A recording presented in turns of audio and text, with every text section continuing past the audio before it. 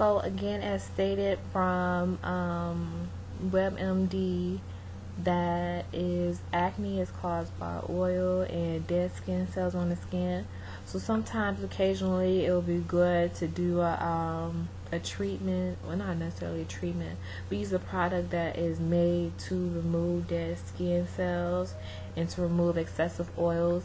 And in the previous video, I talked about soaps and how to wash your skin. Well, not necessarily how to wash your skin, but what products to use, or the products that I used, and just some recommendations as to what to avoid as far as the ingredients within the products. So on this video, I will just continue on, and in the prevention of not in the prevention of dry skin, but in the prevention of dead skin cells and oil, these two products have helped me in my acne. One of them is the apricot scrub. Now again, I got the Kmart brand, and this was $2.29, but the price may have increased as some of the other prices have increased with the imitation products.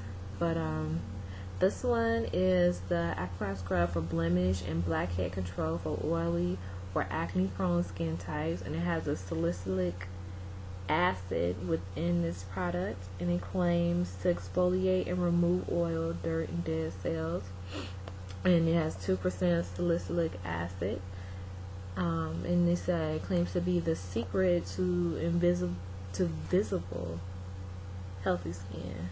And so this is basically a scrub, and it has apricot shells crushed within it, and it comes out like such. It's kind of creamy. Oops, can you see? It's kind of creamy.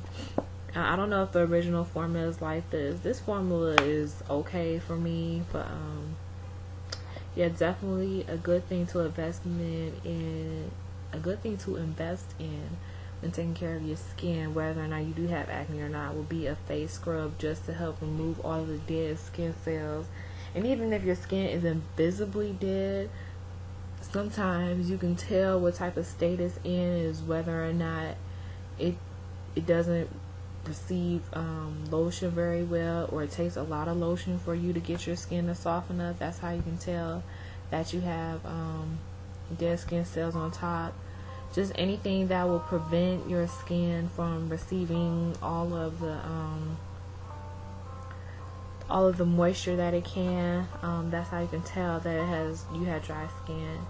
And so I do not recommend off rip, not dry skin, dead skin, excuse me.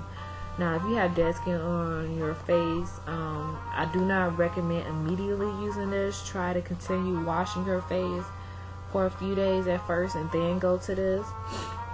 But when you do use this, please try not to be abrasive with your use of it.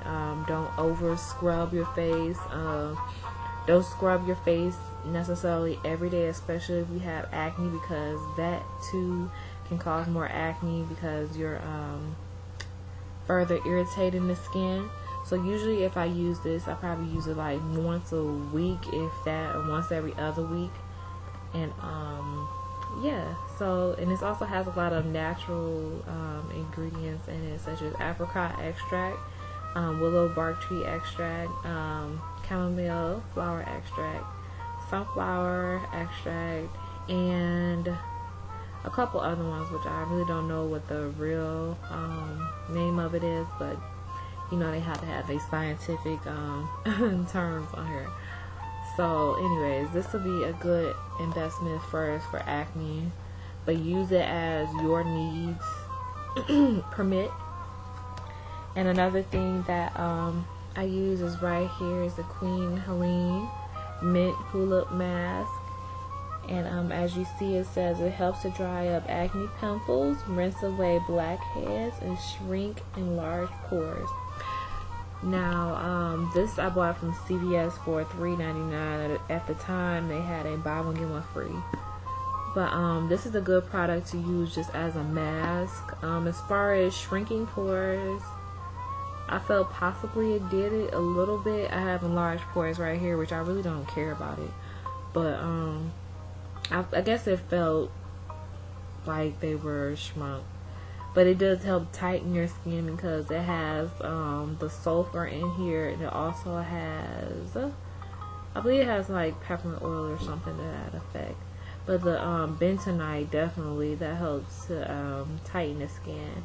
And this goes on thick and creamy, and it comes out in a green paste. Oops. It comes out in a green paste, if I can squeeze it out. A green paste like that. And it's very thick, definitely very thick. So I would use this if I had some time on my hand just to sit down and let it sit on my face. And you let it sit on your face till it dries. But firstly, you have to cleanse your face with a soap and then put this on your face for it to work effectively. And leave this on for about 15 minutes, and then you wash it off completely with a washcloth. Again, use this as you feel that you need to. If you feel that it's too strong and irritating for your skin, or if you feel that your skin is too sensitive, don't use this because it may further prolong your problems with your skin. But I definitely feel like this is a good product to use, and I've been using this off and on for a little while. Yeah. And another thing that my friend actually put me to game on was using toothpaste. If you feel like you're getting a spot that seems like it's a little sensitive, you can feel that a bump is coming. Well, just take a little toothpaste, wet your face a little bit, and then rub it in that spot and let it sit for probably like 30 seconds to a minute.